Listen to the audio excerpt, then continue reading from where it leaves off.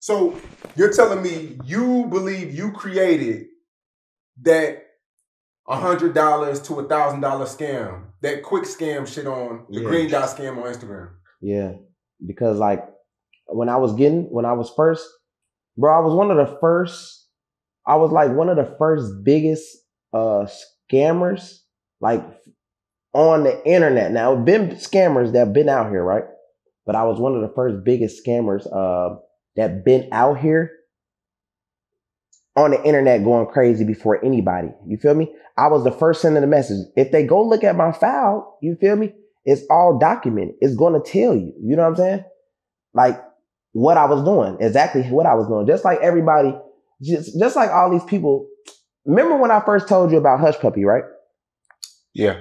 And I was just like, man, bro, you know, bro, A1, check out his page. You're going crazy. You know what I'm saying? Like he like the top entrepreneur. Now, I never knew like about him doing what he was doing, what they said he tried to get caught up for. But me, outside looking in, I feel like when you're a successful black man and you're getting a lot of money, the type of people, just like these YouTubers that we were just talking about, those same type of people are in law enforcement, right? So even if you're not this scammer or not this bad person, they will paint this picture around you to make you seem like you're that type of person. You understand what I'm saying? And everybody, the whole world will believe you're just this bad person. But me personally, bro had a lot of real estate, a lot of this, a lot of that. And they still made it seem like his whole thing involved around just being this big scammer. You get what I'm saying? So it's sad, like how the news and the media will make you, but I guarantee if he was white, it would have never happened. I'm just being 100% honest. Now, a lot of people be like, I know Hush Puppy and I know but then you look at who Hush Puppy follow. Well, why Hush Puppy don't follow you? You get what I'm saying? It'd be weird to me, like a lot of people that be on social media, how they mix stuff up and say stuff and all this type of stuff. I'd be like, bro. But trust me, bro, as far as that green dot shit, I was one of the first to start that shit, though, bro. I ain't gonna cap. And how much do you feel like you made off of that shit? I didn't want to do it that long, so I probably made about 40, 50 bands and I switched it up. That's when I started. I wanted to, because that level is great, right? But doing cards was better. Because, I mean, yeah, you're making a few $1,000s a day, but cards, you can make 30, 40 a day. Because if you do 2 cards at $10,000, $20,000, that's, you know what I'm saying? You do the math. There's probably 60 to 80 bands down there every day.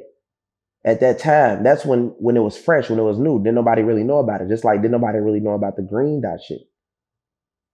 So when they seen that shit flooding through the internet, they like, wow, what's this? So I can give this person $500 and get $5,000. So you gonna catch that little big wave and that big drift, and then after that, everybody's gonna say, man, that shit ain't. You ain't gonna get shit from that shit. You know what I'm saying? But you done already ran that 50 to 100, 150. You know?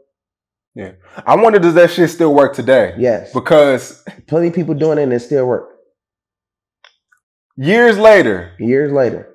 Because you got to understand, bro. Everybody's not computer savvy. In 2020, in 2019, somebody turned 18 that don't watch our interviews, that don't watch TV, that's just naive to life. So guess what? They want to make some quick money. The people that were 16, 15 are 20, 19 right now, right? Now they realize how important credit is. Now they realize how important a car and apartment is, and they need it. So when they on the internet and they seeing these little quick money scams and they seeing people make millions off of scams, they're thinking this little dumb shit. Like, oh no, maybe they made millions off of giving guys 500 and getting 5,000. No, that's not it. So they got to go through a whole lot of fuck ups before they realize, like, oh shit, that's a scam. Oh, this is the real way.